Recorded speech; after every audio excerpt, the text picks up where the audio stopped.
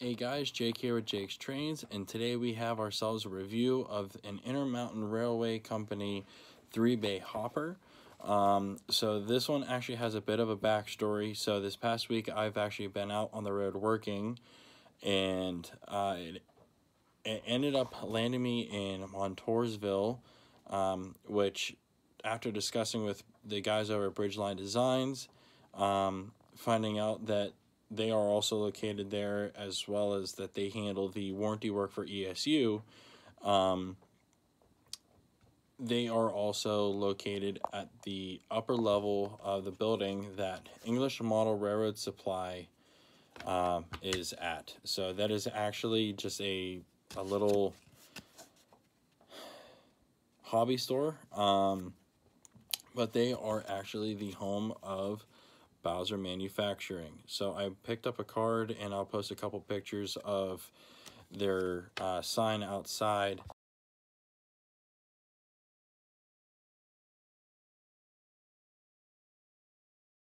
And I got to talking with those guys a little bit, and I just couldn't leave there without end up getting something.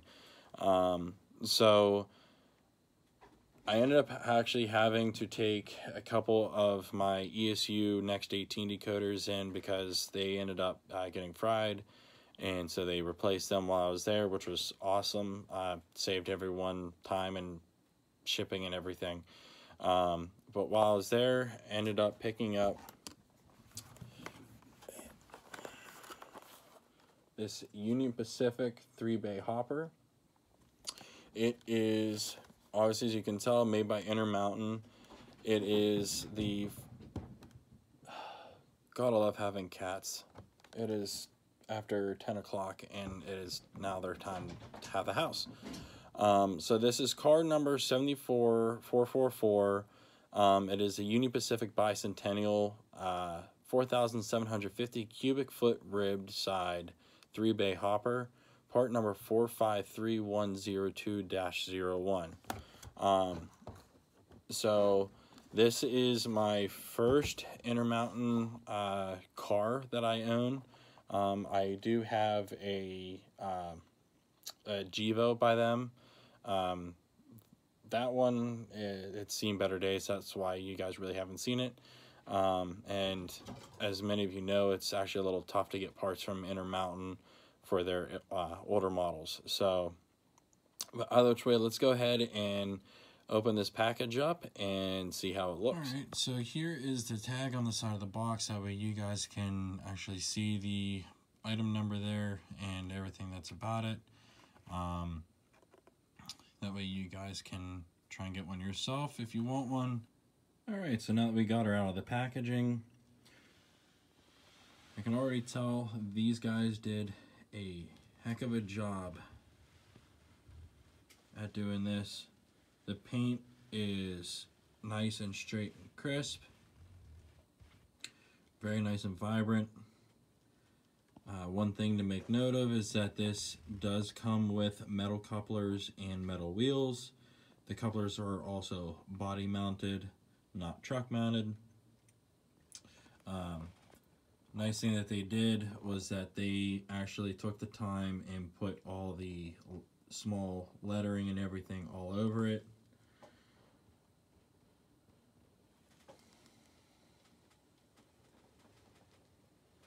Even underneath, up top, around, stop moving, stop rolling, and same thing with the other side.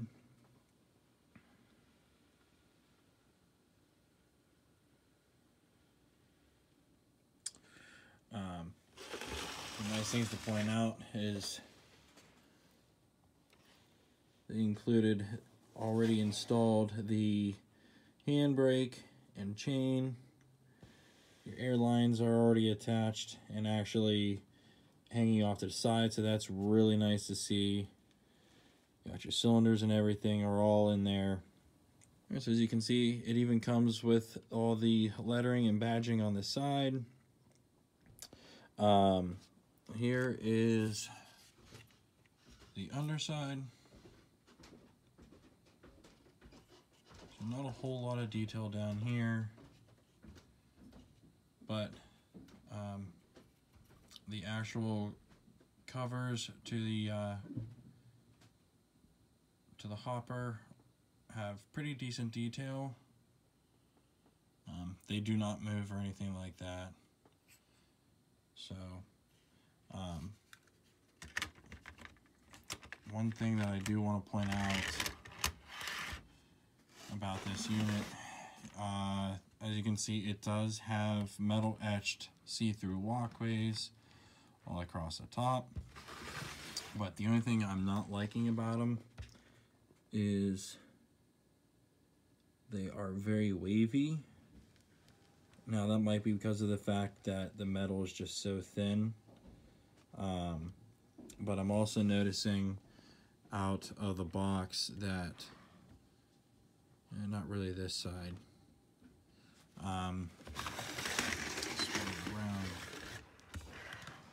this side here, not all of the support legs are actually in the holes, so there might be some minor work that you have to do when you actually take it out of the box, just to put those back in. That might actually help level some of them out. But the latches up top, they have some really nice detail with the hinges and everything. They do not open, but I thought that was a nice detail as well. So, all right, let's go ahead and check out the coupler heights. Make sure they are all where they need to be, and then we'll throw it up on the layout, and I guess we'll just have a nice run by with it. Doesn't make any noises or anything like that. All right, guys, let's check out the heights here. You can see, lines up perfectly. The coupler cut lever is up high enough so it won't catch on anything. On this side, let's go ahead and take this out. Check the other side as it wants to roll away. All right, now the other side. Same thing, lines up absolutely perfect. No problems. Coupler cut lever is up high enough. So, all right, so we're gonna go ahead and do a quick run by. So this car is gonna be in with a mixed freight pulled by UP1111 and CSX 3194. It's gonna be mixed in with some MTH cars, as well as some older Tyco cars and some of my my Bowser stuff that is mixed between undecorated and my Bessemer and Lake Erie car.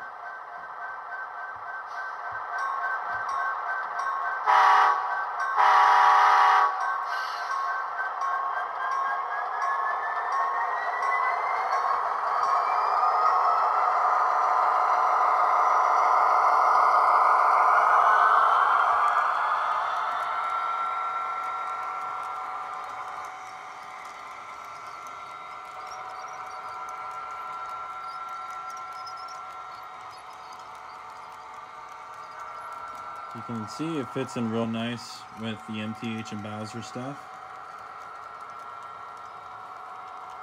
It's definitely pretty easy to tell once we get to the AHM and Tyco stuff.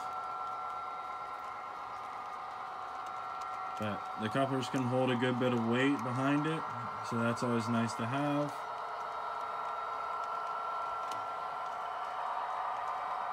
Alright guys, well that should just about do it for this video. One other thing I wanted to point out is that the roller bearing caps on this car do not move. So that is kind of a bit of a downside, but I mean, it is what it is. Like I said, it fits in with everything else I own, so personally I'm happy with it. And in all honesty, the fact that those walkways are a little wavy really doesn't bother me any. Kind of gives it a good characteristic there. So, but if you are a pretty serious modeler and you want all your cars to be perfectly, you know, straight and everything with the walkways and stuff, that's one thing that you just might keep in mind. So that'll do it with this video. If you like what you saw here, go ahead and hit that like button. If this is your first time coming to the channel, don't be afraid. Go ahead and smash that subscribe button and maybe even that bell icon. That way you're notified whenever I post. I've got several other videos getting ready to come out here. So yeah, thanks again for watching. Have yourselves a great night.